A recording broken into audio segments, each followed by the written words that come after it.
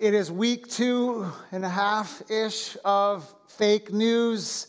And what we've been doing these past couple weeks, we started on the 31st of December with week 0, and week 1 was last week. But we've been looking at this concept of this.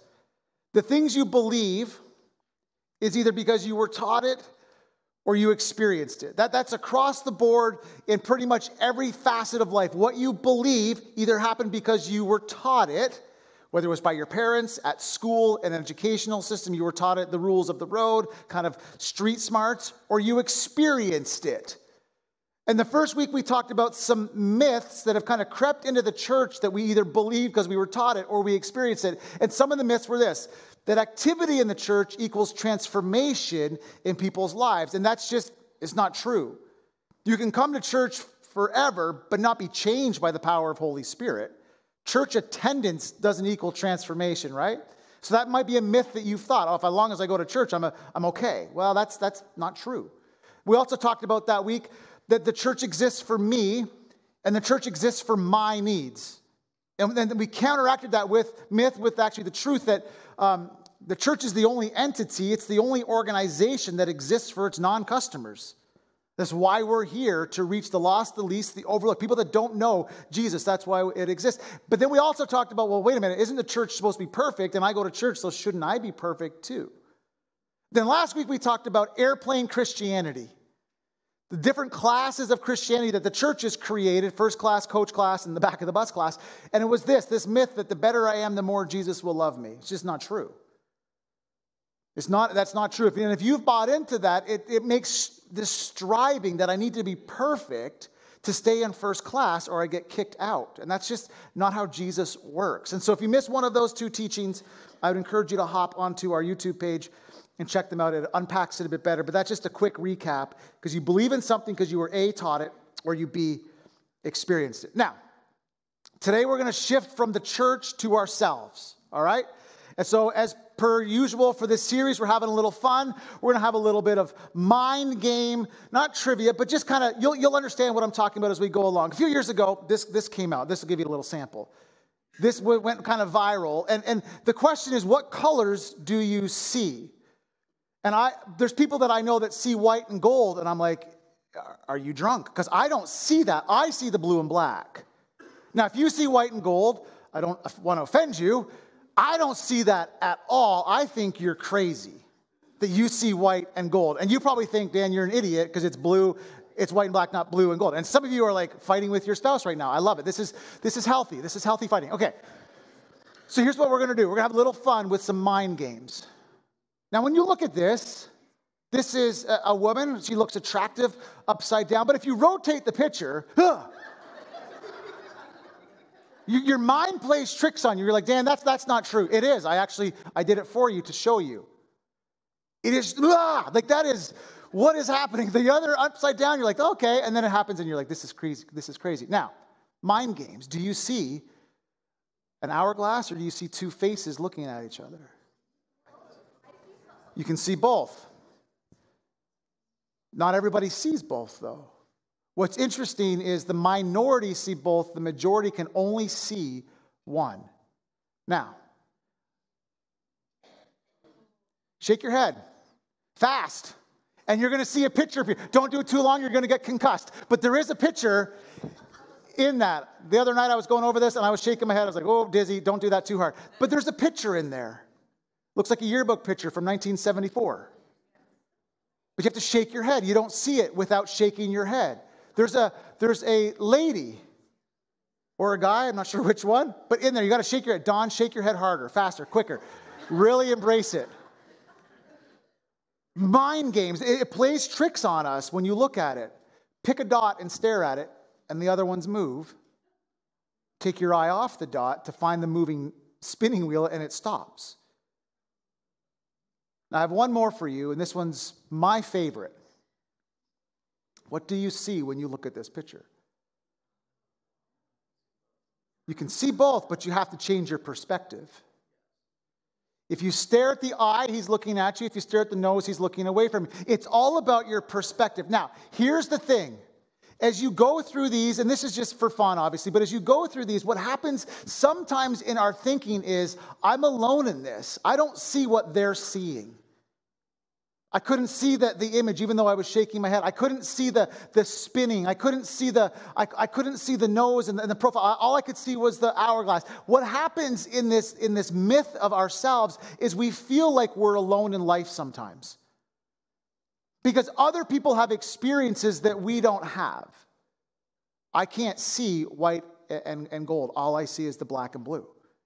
And if we're not careful, that thinking creeps into every facet of our life. Nobody sees me.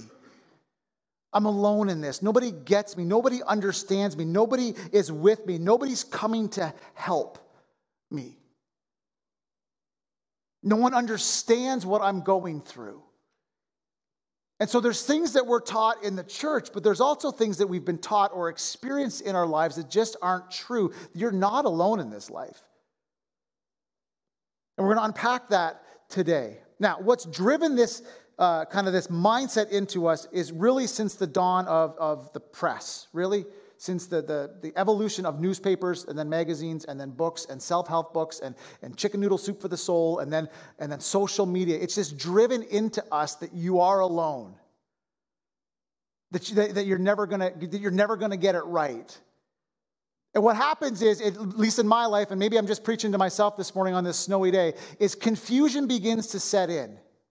That there's so many news sources, there's so much information, there's so many stories. Who do you believe and what do you believe? And so all of a sudden, confusion settles into our souls. Let me give you an example of this.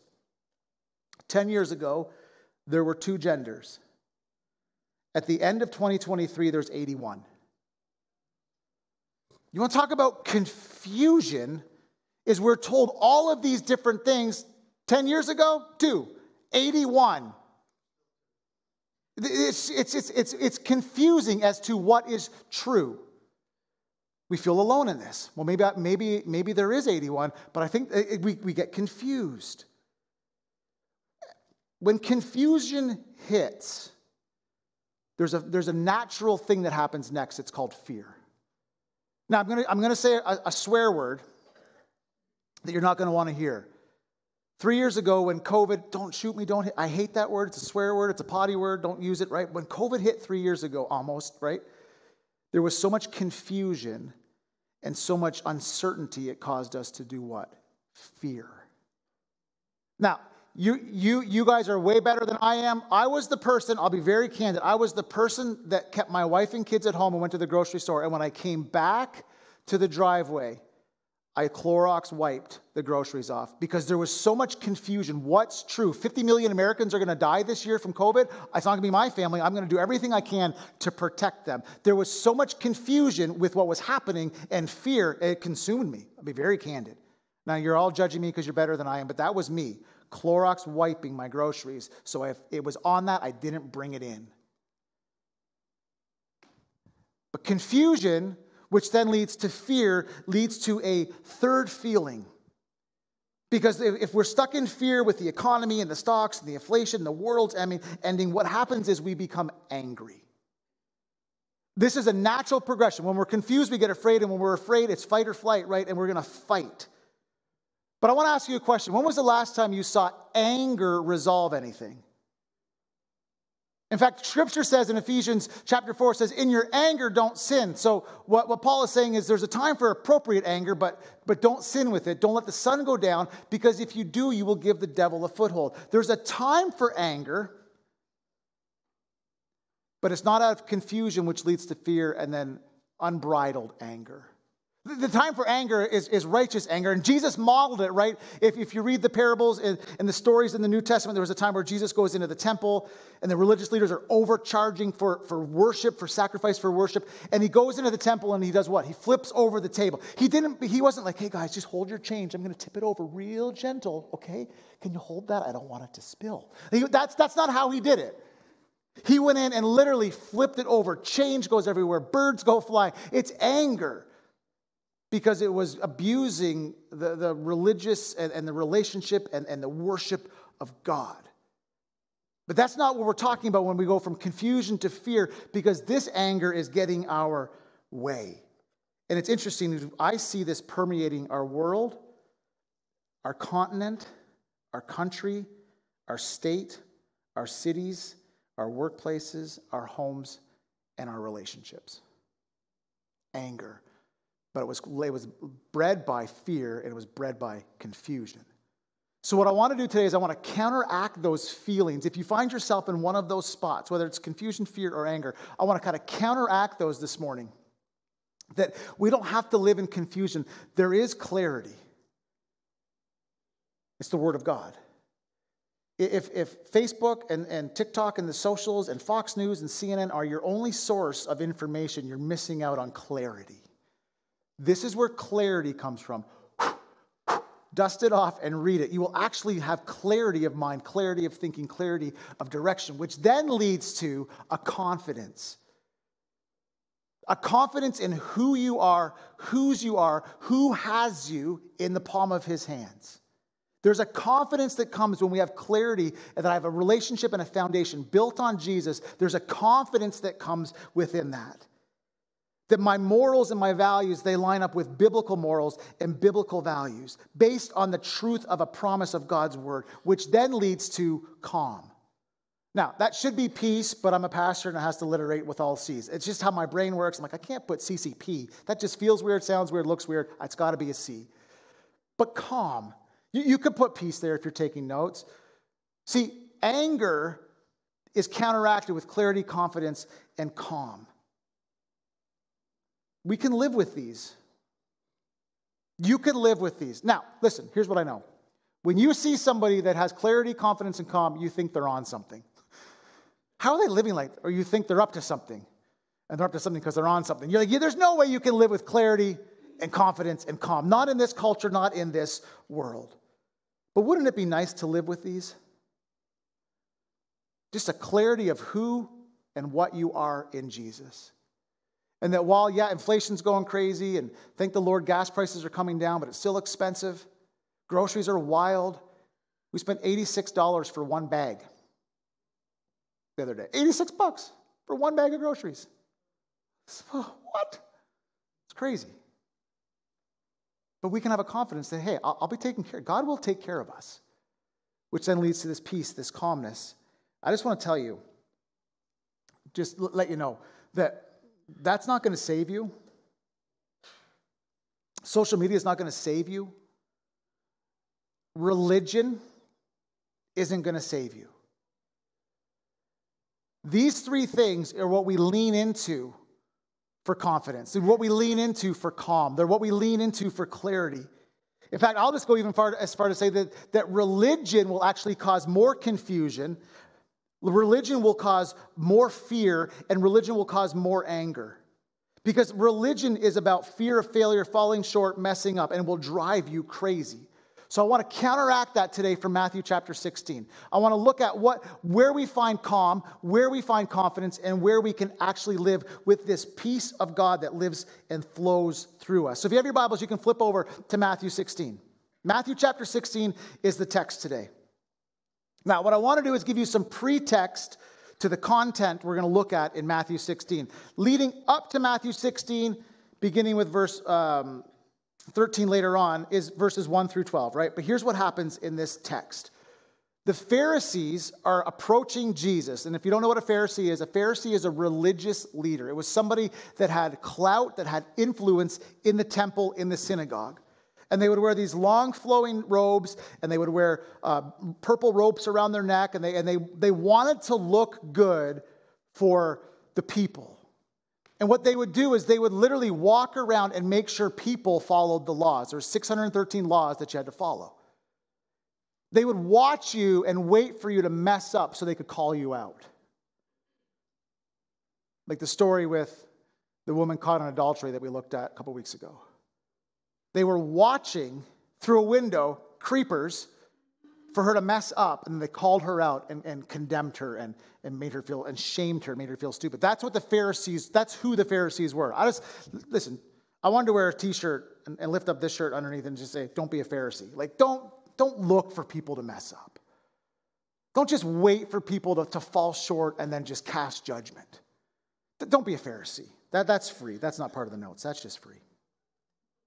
And so the Pharisees are approaching Jesus because he's getting a gathering. He's getting a group of people, and it's growing more and more and more because he's doing things that nobody else is doing, and he's offering hope, right? And he's offering love. And so they're trying to trap him and trip him up into saying something or doing something that they can call him out on for breaking one of the 613 laws. And so it says in Matthew chapter 16, verse 4, it says, they said, give us a sign. Jesus, tell us that you really are the Messiah. And this is what he says back. A wicked and adulterous generation looks for a sign, but none will be given the sign except the sign of Jonah.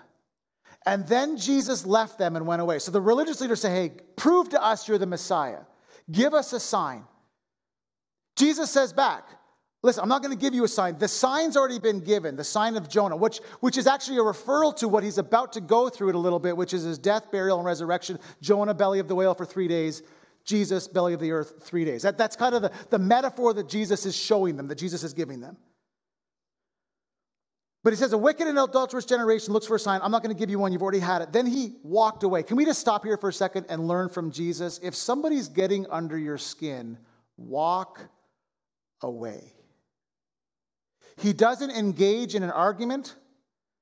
He doesn't have to be right and prove his point and beat them down. He just says, listen, you've already had your sign. And he walks away.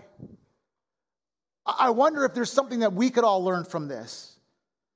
Because when we live with fear, which leads to anger, we have to always be right and prove our point, and we actually alienate people.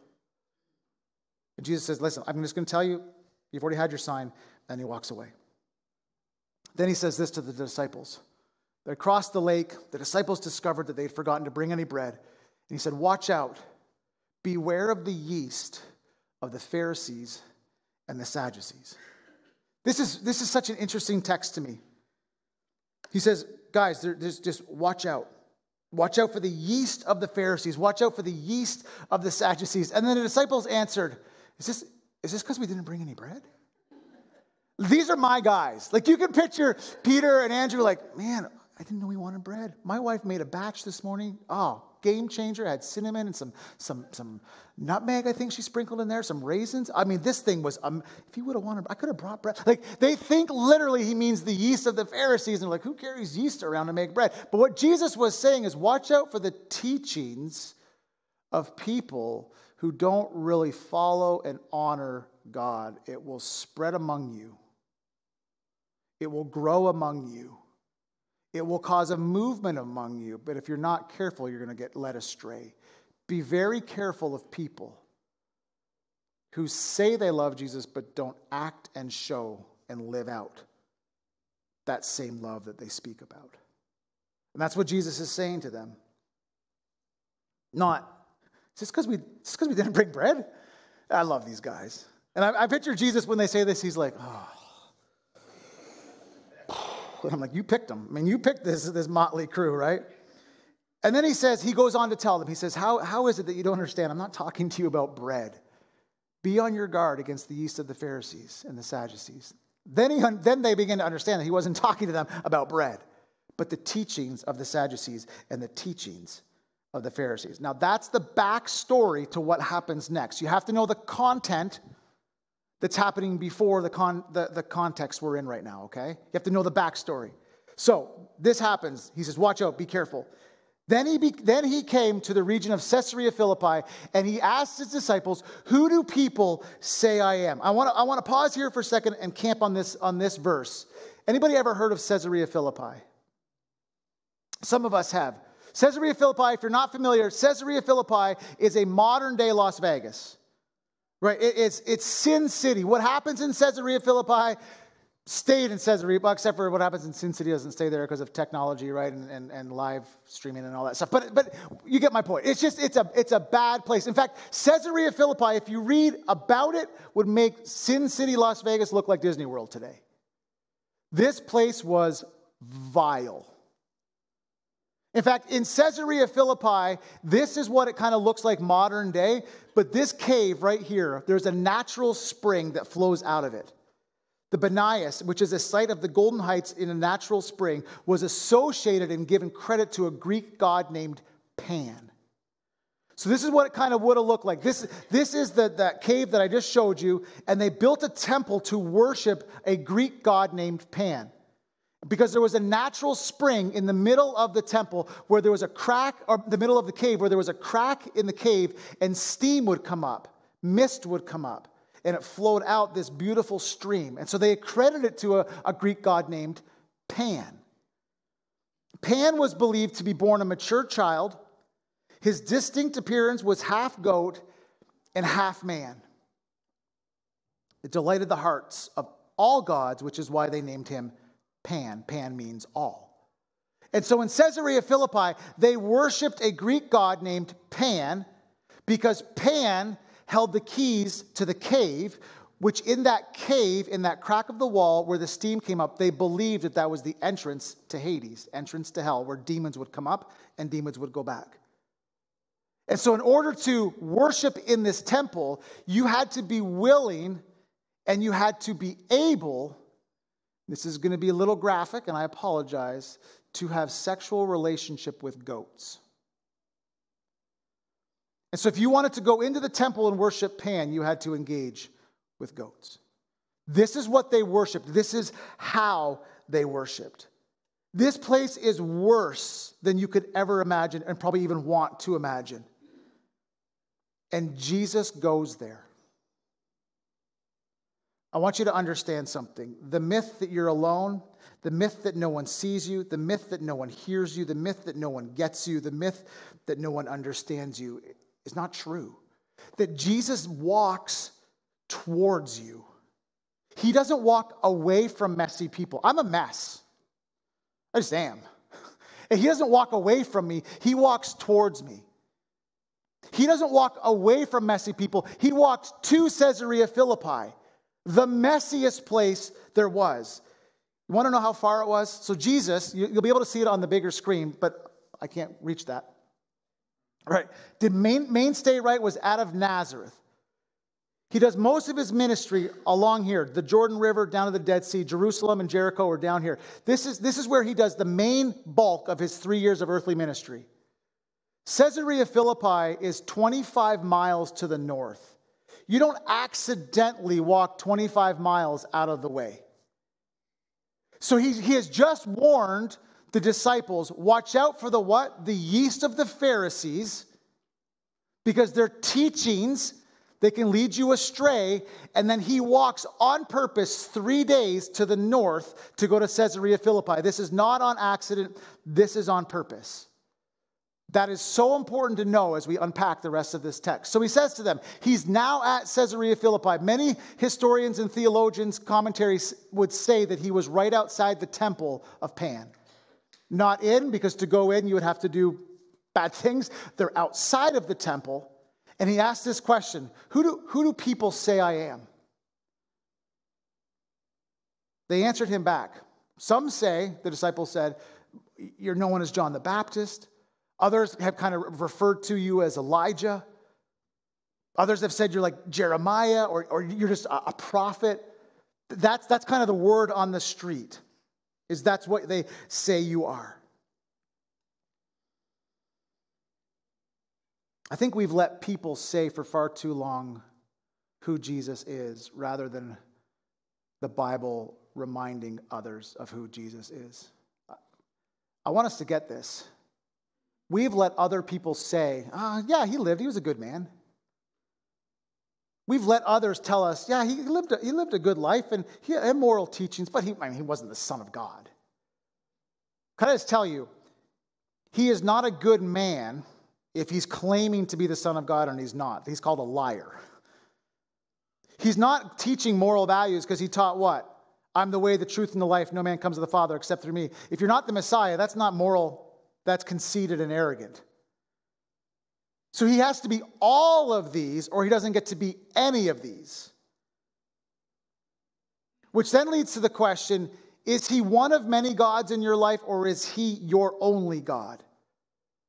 Meaning he is before your spouse, and he is before your kids, and he's before your work, and he's before your finances, and he's before your hobbies. Is he one of many gods, or is he your one and only God? Is what this is saying. Either he was who he said he was or he wasn't. So who do you say I am? He says that. Who are others saying I am? Then he says this to the disciples. What about you? Remember where he's standing. What about you guys? Who do you guys say I am? You've been following me for a while, Jesus said. Who am I? My main squeeze, Simon Peter, speaks for. I love Simon. Peter's like, ooh, teach, pick me. Like you can just picture it. Jesus is like, anybody? Bueller? Like he's looking around like, can somebody else other than Peter please speak up? And Peter's like, oh, I know the answer. Like I just picture it, right? Simon Peter says, you are the Messiah. You're the Son of the living God. Who do others say I am? And then he makes it personal. Who do you say I am? I just want to ask you the question. You know who I say Jesus is, but I'm not you. Who do you say he is? Who is Jesus to you?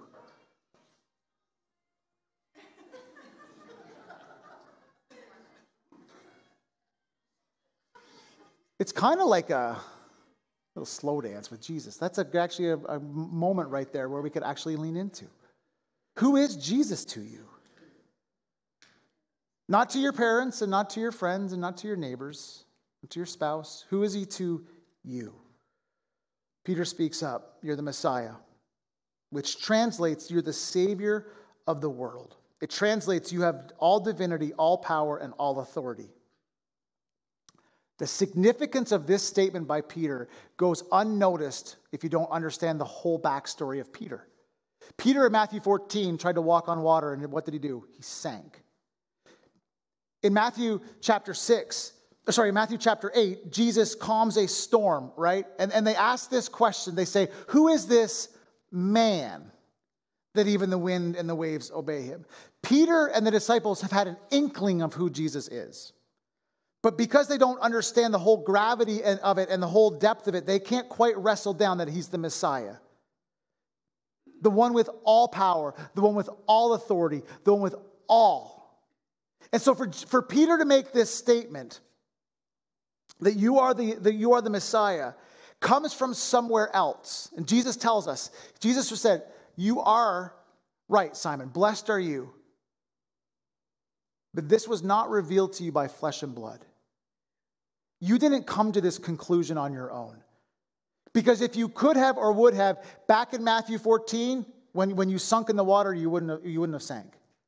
Back in Matthew chapter 8, when you called me a man, you wouldn't have called me a man. Who is this man that even the wind and the waves obey? This wasn't revealed to you by your own flesh and blood. You didn't come to this conclusion on your own, Peter. This was given to you by my Father in heaven. My Father in heaven, God Almighty, put this knowledge in you. And I want to tell you, Peter, that on this rock I will build my church, and the gates of Hades will not overcome it. Where are they standing? At the gate where they believed the demons came and went, at the gates of Hades. And Jesus says, on this rock, he's not saying rock like, he's saying on this statement, on this foundational statement, Peter, that you just made, I will build my church. And everything that they think they can throw at it to stop it, to derail it, will not stand against it. Where he picks at the gate of a Hades to make this statement, 25 miles out of his way to step towards messy people, to make a statement that the mess he is for. He will walk towards you. He will engage with you. And the gates of Hades will not overcome it. I want to remind you that Jesus didn't go to Rome and build the church on a political structure or with a political structure. He didn't go to Jerusalem and build the church on a religious structure or with a religious structure. He didn't go to Bethsaida and build the church on a financial structure or with a financial structure. And he didn't go to Samaria and Sychar to build a church on or with a progressive structure. He went to the messiest city with the messiest people and the messiest theologies and the messiest practices and the messiest lifestyles. He said, yep, on them I'm going to build my church. And if we were a clapping church, that's where you would say, thank you, Jesus, because I'm a messy. And thank you that you built your church upon a mess because you love the mess and you care about the mess and you see the mess. You're not alone in your mess. That's who we serve. That's why Jesus went to Caesarea Philippi. And he said, now I'm going to give you something, Peter. On this rock, on this statement, I will build my church. And the powers of hell, the gods that they worship, the mist and the steam and the stream that comes out, nothing is going to be able to stop what I'm about to start, he says. Nothing that the enemy will throw at us is going to stop us. Listen, anything the enemy throws at you with the power of Jesus doesn't have to derail you. Anything he throws at you. Because the power of hell, the gates of Hades, will not overcome a movement of God. Then he says this in verse 19. And so Peter, upon this rock, upon this statement, I'm going to build my church, and I will give you the keys of the kingdom of heaven. Whatever you bind on earth will be bound in heaven, and whatever you loose on earth will be loosed in heaven. Then he says to the disciples, hey, just don't tell anybody yet that I'm the Messiah. Don't let this slip out. I've still got some work to do. We've got to keep this on the down low. Have you ever read a verse and you're like, huh? I read this one and I go, huh? I don't quite get, what do you mean the keys to the kingdom of heaven?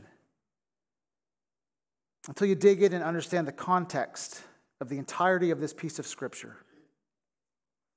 Jesus tells Peter, I'm going to give you the keys to the kingdom of heaven.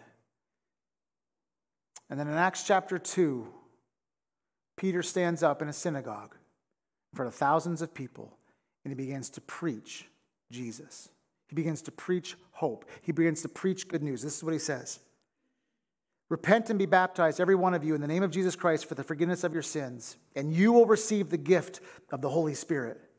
And this promise is for you. This promise is for your children. This is promises for all who are far off, like those in Caesarea Philippi. And with many warnings, it says, many other words, Peter warned them and he pleaded with them, save yourselves. And people who accepted this message were baptized and saved that day. About 3,000 people had the keys to the kingdom of heaven unlocked because Peter was given the key to unlock their kingdom. Then a few chapters later, in Acts chapter 10, this is so crazy. Peter meets with a man in Acts chapter 10. His name is Cornelius. Cornelius is a Gentile. Cornelius is not like a Jew. Cornelius is not an enemy, but not loved. Doesn't dress like them. Doesn't think like him. Definitely doesn't pay taxes and vote and look like him, Peter. And he meets with Cornelius. And he begins to have a conversation with Cornelius. And Peter began to speak and he says this, I realize now how true it is that God does not show favoritism, but he accepts every nation. He accepts every person. He accepts every race. He accepts everyone who fears him and does what's right. I just tell you that Peter unlocked the kingdom of heaven for Cornelius and a gathered group of Gentiles, and they started a church and a church movement that Paul eventually went and ministered to. Listen, here's the key. Here's the takeaway. You have the key to unlock the kingdom of heaven of somebody in your life. That you've been given the key to unlock the kingdom of heaven in somebody's life around you. So Jesus told Peter, he built his church on it. The gates of Hades, the gates of hell will not overcome it, and it's still happening. That we still have the key.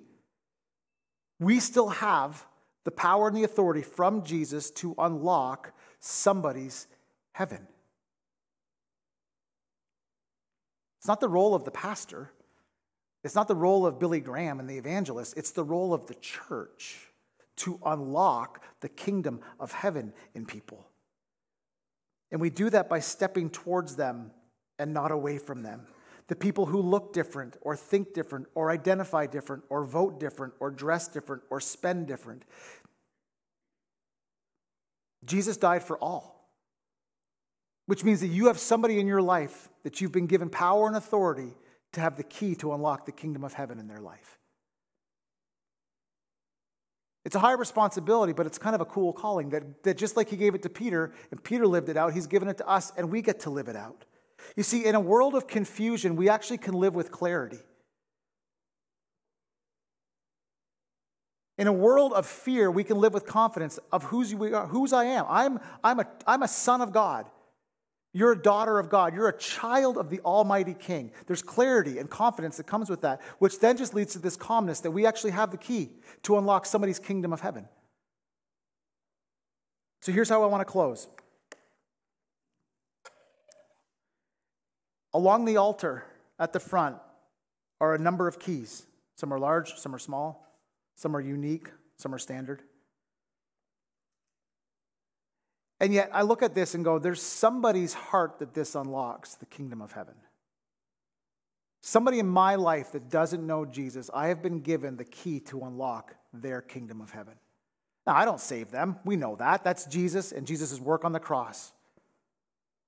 But you might have a friend, you might have a neighbor, you might have a parent, you might have a mom or a dad, a grandparent, a son or a daughter that does not know Jesus. And you've been given the key to unlock their kingdom of heaven.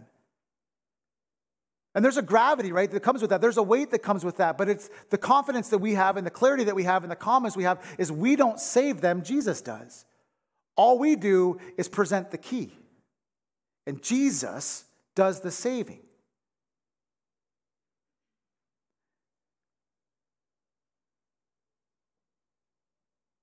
There's a guy in my life. Met him in 2010. We've prayed for him, kept in touch with them, ministered to them, stepped towards them, had them walk away from us, stepped towards them again. I have the key to unlock the kingdom of heaven in his life. He doesn't know Jesus. And if he were to die today, he would spend eternity apart from Jesus. And so I continue to pray for him and pray over him. And around 2021, I stopped. I stopped praying for him. Like, this is a lost cause. This isn't making a difference. This isn't changing anything. All I'm doing is getting frustrated. And then God convicted me this week. Why have you stopped praying for my son? So I pick a key up.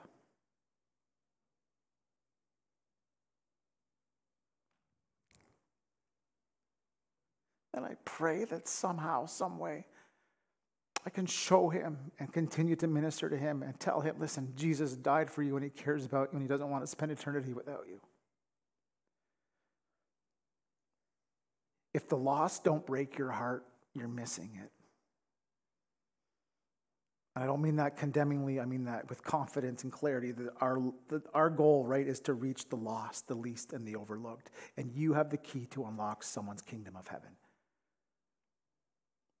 Who is it in your life? Mine's a 45-year-old buddy that I've known for 14 years. That for a couple I gave up on. That God said, but Dan, you have the key to unlock his kingdom.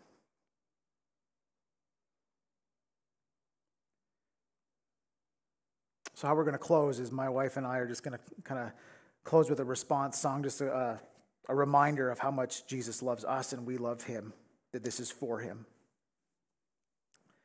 And along the front, there are keys. Again, some are large, some are small, unique ones. They don't work on anything. Don't try to open a door. Don't try to start a car. But put it on your keychain. Put it on your nightstand. Put it on your medicine cabinet. Clip it to your fridge somehow with a magnet. And every time you see that key, you just say, God, would you give me the words, give me the timing. I don't want them to spend eternity without you. And the gates of hell will not prevail.